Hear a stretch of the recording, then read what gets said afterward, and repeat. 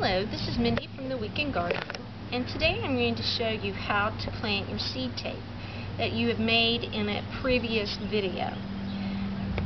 You can plant, obviously, in an empty container. Make sure the container has been thoroughly washed and dried. You'll need to put some type of drainage material. A paper coffee filter is a good example, or you can use a piece of a broken pot and cover each one of the drainage holes. Once that is done, you will need to fill the container with soil up to the rim. So in this example, I'm going to use this big colander shaped container. And as you can see, we do already have some soil in here. I'm going to finish filling the container with soil up to that rim level. This allows enough room when you're watering that the water will not carry the soil over the rim of the pot. Also, it allows plenty of room for your plants to grow up and over if you have some type of trailing plant material. A good all-purpose potting soil is all that is really needed for this project. And since you're utilizing seeds, do not apply a fertilizer when you plant your seed tape. Only apply it once the seedlings have started to grow.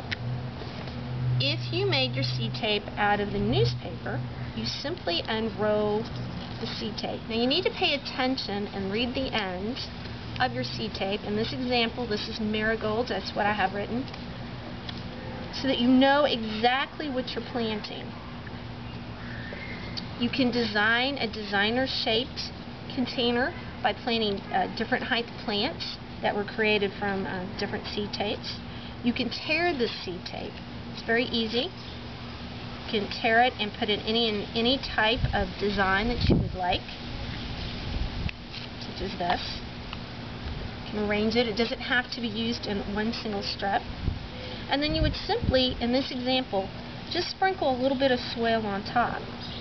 Marigold seeds are planted very shallow, and this soil will actually just hold down the paper and hold down the seeds and keep birds and the wind from blowing away your seeds.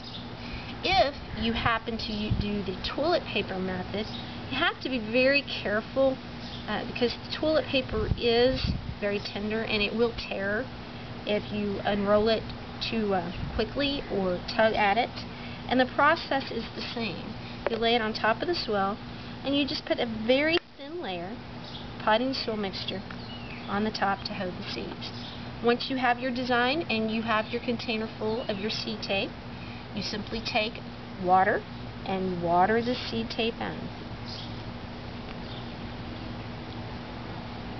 You need to keep the soil evenly moist until you start seeing the seedlings, and then check periodically. Prevent the soil from drying out, especially in the early growing stages, because the seedlings will die if they do get too dry. Once the seedlings have appeared, start with a diluted amount of all-purpose fertilizer, and then when the plants become mature size, move up to full-strength fertilizer. Until we meet into the garden again, this has been Mindy from the Weekend Garden.